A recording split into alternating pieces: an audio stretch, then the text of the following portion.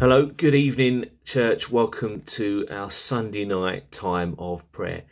We've been doing this over the last few months during this lockdown season as an opportunity to pause at the end of a day, to reflect on the week that's gone, but also to look and pursue God in prayer and relationship in the coming week. And each session has followed a similar format where we've looked at praying for those that are closest to us to begin with, then looking at those that are just further afield, and then obviously praying for our nation as we just follow the ripples of prayer of God's heart outward beyond ourselves.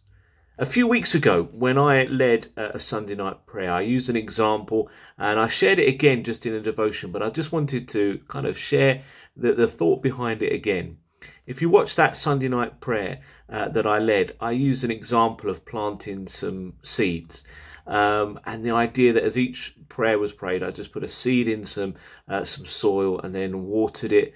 Just an example of coming back and nurturing the soil, and the idea that we plant things when we pray. Some things develop, some things don't always develop. And really, I use that as a complete illustration. I never really expected anything to happen, but about a week later, I'd left the pot and the soil and the seeds just in my office, and a week later when it come to do one of the devotions, I was really surprised to discover that not only had the beans that I planted started to grow, and no, they weren't magic beans, it wasn't Jack and the Beanstalk, but they'd started to shoot up.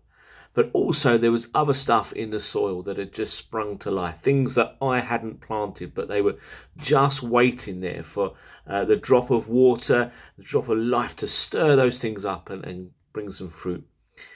As I've been working at home, I've been into the church office less and less, but I popped in today and I was half expecting the beans and the shoots and things like that just to have dried up, but they've turned into something really else, and as you can see, they've just started to grow and grow and grow, and all the little seedlings that are in there as well, these I presume it might be cress or something like that, grass seeds or something like that. It's just again just growing things that were planted, and the symbolic nature of that there's things that we pray for, and some things work out the way we expected, but also in our prayers things can just burst up from the ground.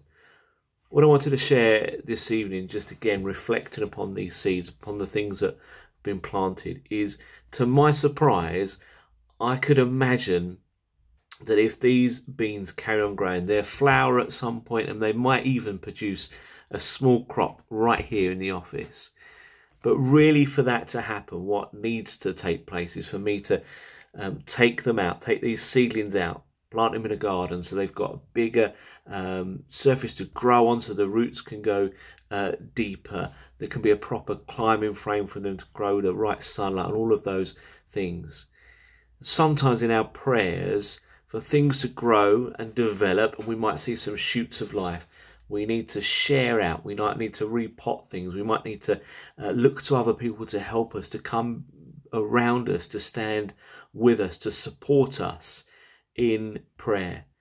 And tonight, I know we've been doing that. I know that we've been standing with people, we've been encouraging them. But the prayers that we pray, firstly, know this, that there's people on your heart that aren't just on your heart, they're on the hearts of people around you as well. There are people that are standing with you and encouraging you. Know that. Look to encourage other people in their prayers as well, that you're praying for the same things as well, that we can support each other, that we can be like that fresh soil in our prayer life. There might be things that you've been praying for years and years and years. Share it with some other people. It might be that you've been praying for family members, it might be a husband or a wife. Share that with other people. Get that fresh soil of their prayers as well. And it might be that we see things develop in a way that we unexpected. It might be something that new life springs up. But you know what? Supporting one another in prayer can only be a good thing. So, once we finish this prayer time, we're going to pray through our pattern of things that we would do. Is to remember to stop, maybe call someone up in this coming week and just saying, how can I stand with you in prayer? How can I be your support structure? Can I bring new life, new soil into your prayer life? And let's see together what develops. Prayer is fantastic because prayer is all about relationship. It's relationship with God, the one that we come before. Our prayers don't bounce off a ceiling or the walls of a room.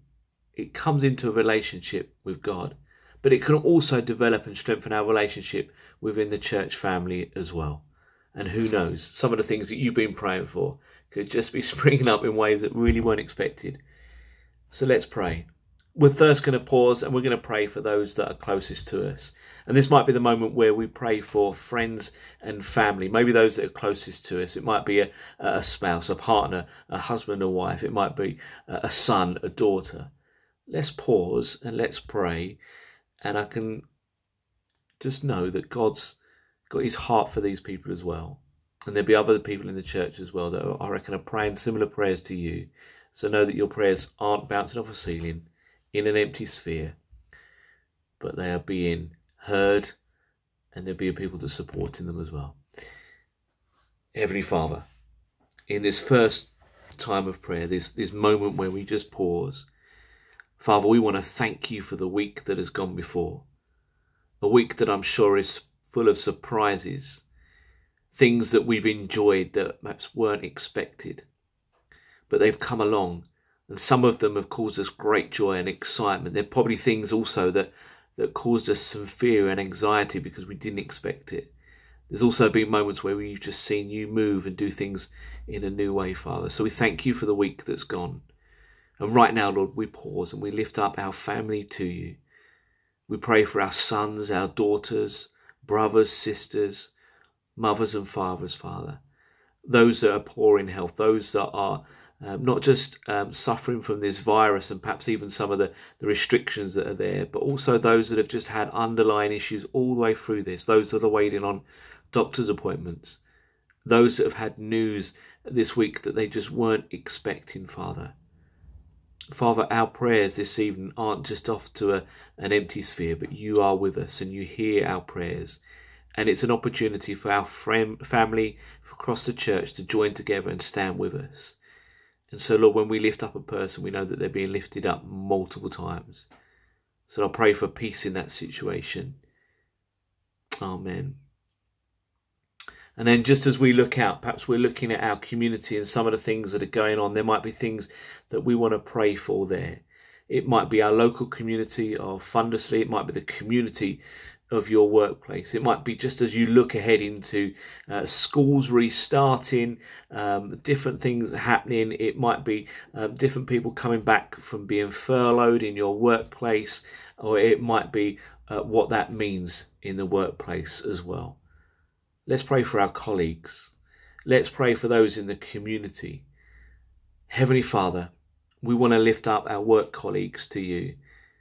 There'll be some of us that are watching this that are employed in a workplace, and we might be the only Christian there, Father, but help us to be good, bold witnesses to you, to be peace and light to those that are around us, to offer listening ears during what has been a really strange, difficult, challenging time. We pray for those that we know that are in employment that perhaps are struggling. We think of the hospitality sector that's kind of all over the place, the entertainment sector as well, and that's affecting our local community, people that we know and we love, and we stand with them and pray that things would move in a positive direction.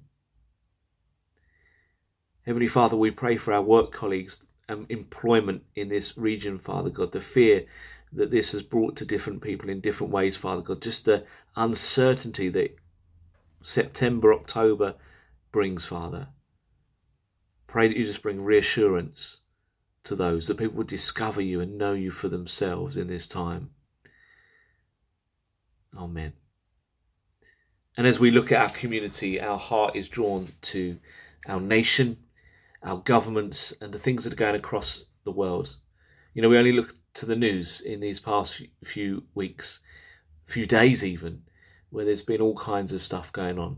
Of course, coronavirus leads the headlines, but we've seen explosions across our world. We've seen train accidents. We've seen news coming out from hospitals. We've seen the exam grades, all of those things, Father, that we can lift up in prayer. And I'm sure we might know people that are affected by those different things ourselves. But it's also an opportunity for us to pray into things that perhaps we don't know too much, but he does, our Father. And so we can lift those things to him as well. Father, there's things that happen on the news that are becoming news headlines for us, and they'll grab our attention.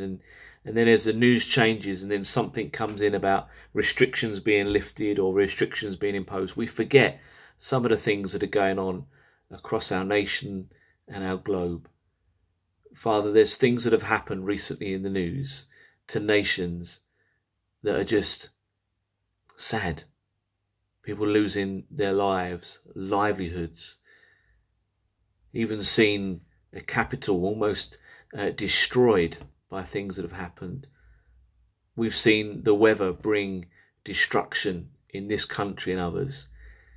And we might know people that have been affected, but also in some way these are unknown people to us, but not to you. Lord, we lift up our nation, we lift up our government, we lift up our world to you, Father, and ask that you would be known in all of these things, that you would turn these situations around, that in darkness and despair and in fear, you would become the light. You would become a place of comfort and a place of restoration. Amen. Thank you for joining me tonight in prayer. Be confident to ring someone up this week and just speak to them. It might be someone that you have a good relationship with, that you kind of do this for anyway. It might be that you're in a prayer partnership or a little group that gets together and just encourage each other, that you're praying and remembering not only each other, but the things that we're praying about as well. It might be that you'd love to have support in that way, and then you can do so by just letting us know. Send us an email or in the comments section or through Facebook or YouTube, any way that you can contact us and say, look, I'd love for someone to stand with me in prayer. I'd love to get a little partnership going so I can pray for others, but I can also know that they're standing with me as well. Look at our family news. E-news comes out every Monday. That's updated with just some of those that we're praying for, and we're just responding to different things as well. Use that as a bit of a guide for things that are happening in the fellowship, but also look at the news. Look at local community pages about things that are going on. Some things might seem small to us, but they're big things to other people as well. We can be praying for those people, and we can be confident, and we can encourage those people as well, and each other. Have a fantastic rest of the week as we say goodbye to this previous week, and we look to him to provide and encourage us and call us over this coming week. See you all soon. Keep in contact, and God bless you all. Bye-bye.